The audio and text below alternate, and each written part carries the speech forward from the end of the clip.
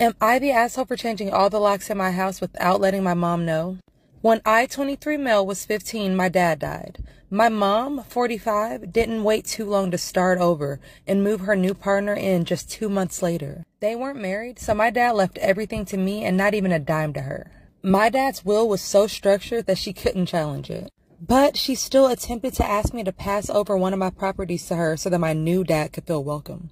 I couldn't even if I wanted to, because my dad's will has specified that I must be 21 to have access to anything that he left to me. This dude had kids, 10 male and 11 female, and my mom prioritized them to keep him happy. I mean, she wasn't neglectful or abusive, but she tended to favor them. Like, they went on trips, and even though she didn't tell me not to go, she'd say something along the lines of, "Wouldn't you like to go to your grandparents better?"